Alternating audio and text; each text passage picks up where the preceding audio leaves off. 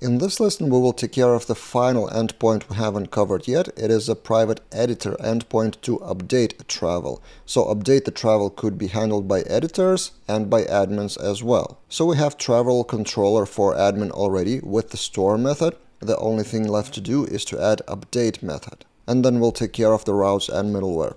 So public function update, same travel request because the same validation rules apply. And then all we need to do is, or in fact, we need travel, of course, record. What are we updating? So travel with route model binding. And then we update that record with travel update, eloquent function with request validated. And then we return that travel thing, travel object. Actually, we can copy paste it from here.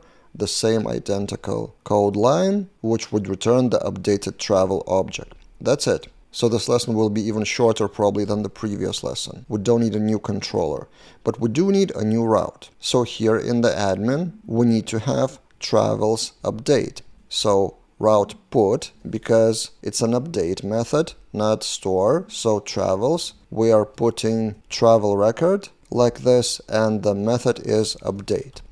But the problem is, or the situation is, that this should be accessed by editor, not by role admin only. And I will show you two ways how to handle it. At first, I thought to do a route group within a route group. So for example, we can leave auth sanctum here on top, and then in here we could have route middleware role admin, and then group of routes specifically for admin. So function like this, and then this is admin route, and this is admin route. And then another route group would be role editor like this. So let me just cut and paste here. Something like this with role editor.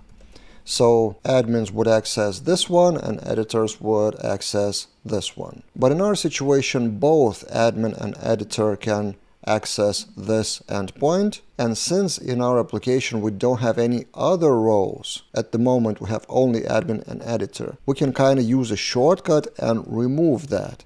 So basically any logged in user would be able to update the travel. If we add more roles in the future, I guess the solution would be to have something like admin, editor, and then in the middleware, parse that comma-separated list into array and then check multiple roles who can access the endpoint. But for now, this should work. Let's try it out. So we launch that put request, logged in with the user with authorization with access token, and if we send, we should get the updated record with exactly the name that we specified. Final thing in this lesson, automate a test. And for that, we do have already admin travel test file. We just need the method for testing the update endpoint. And I will just paste it from my notes as I usually do. We need to create the travel record, so we need to import the model. So we create a random travel, we log in with an editor acting as user here, and we try to update, so put JSON. And in this case, the validation is fired because we didn't specify all the required fields. Otherwise, it should be status 200 with the name updated, asserted with JSON fragment. And we run PHP artisan test.